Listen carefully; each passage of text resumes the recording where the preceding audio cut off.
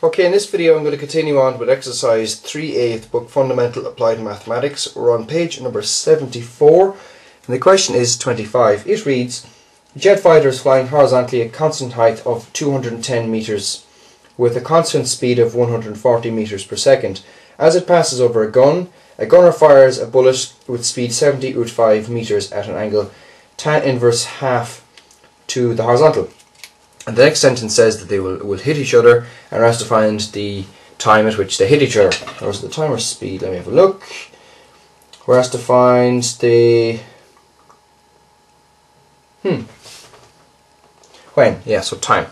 So the first thing to do is sketch what's going on. So we draw a velocity time diagram as normal. So V and T. And we have a ceiling up here. And the ceiling is at 210 meters where the jet fighter is.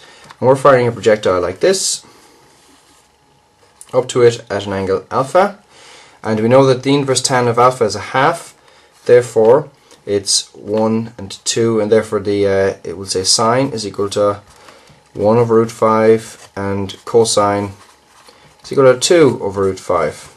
Okay, so the next thing we need to do, of course, is to get what the velocity is. So if this is our velocity vector here, then these are our resultant vectors here and here. I'm just going to rub out the stuff that we don't need anymore.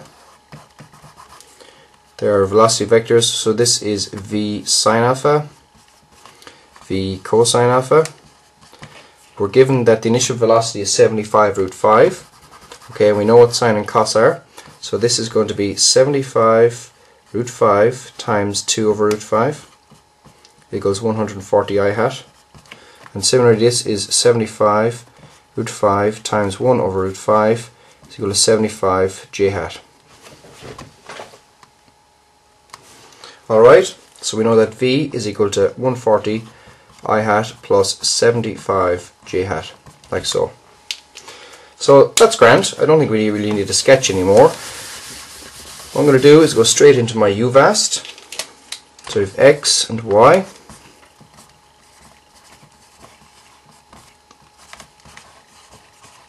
Like that. So what do we know? We know this was 140. T is the same. The acceleration here is g.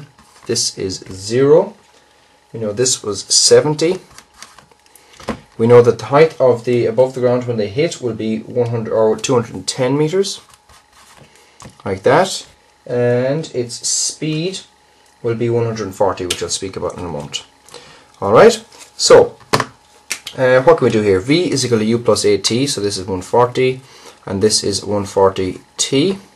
This is 70 ut, which is v is equal to u, plus at, and this is equal to ut, which is 70t plus a half gt squared, like that.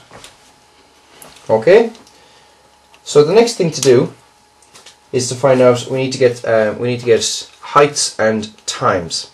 So you know the distance above the x-axis, s sub y, will be equal to 210 meters, and we have an expression here which says 70t minus a half or plus a half gt squared is equal to 210.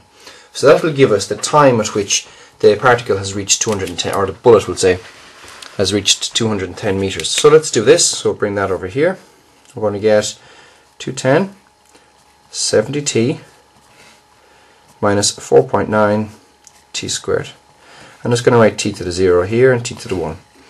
And we notice again that this is a quadratic.